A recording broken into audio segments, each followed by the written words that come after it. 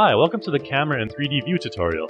In this video, I'm going to cover camera settings and movement, as well as manipulating objects in a 3D environment. I'll start off by covering the camera motion tools. The first one is the zoom tool. With this selected, I can zoom in and out of my scene by clicking and dragging. Next is the move tool. This is used for panning around scenes. You can also click and drag both mouse buttons while the move tool is selected as a more convenient way to zoom. The rotate tool will rotate your entire scene. This can be useful for a variety of unique first-person animation effects such as spinning or falling. Next is the camera focus tool. This provides you with a quick way to change your camera view. If you select to reset the view, the camera will zoom and focus on the central part of your scene. Focus All gives you a long-distance perspective of your entire scene.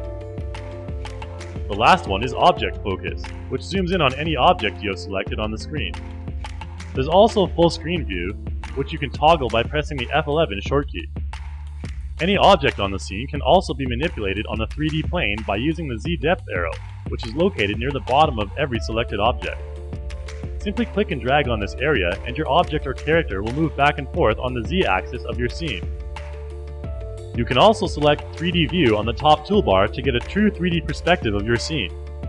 You can rotate and zoom in this environment to get a better view of the distance between your 2D scene objects.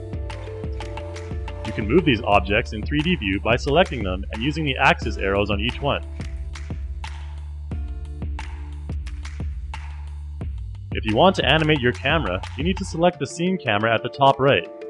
Once this camera is selected, a red recording dot will appear on the top right of your stage area. Here's a brief example of how to perform camera movement. First, I'll zoom in on my scene. Then, I need to move the timeline scrub to a future position.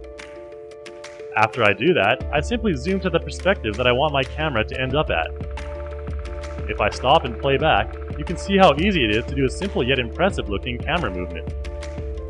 Further camera settings can be found in the Project Settings area.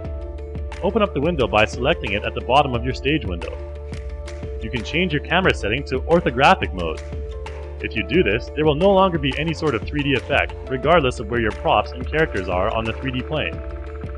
As you can see, the image is now flattened, and movement produces no 3D feel. You can also adjust the aperture of your camera. If I change the setting to something small like 35mm, the 3D effect in the scene is a lot stronger, as props and characters seem further apart on the Z-plane. However, if I use a large aperture, the scene has less of a 3D effect, and zooming in takes quite a bit longer. There are so many possibilities and ways to use camera movement to enhance your animation. The sky is the limit.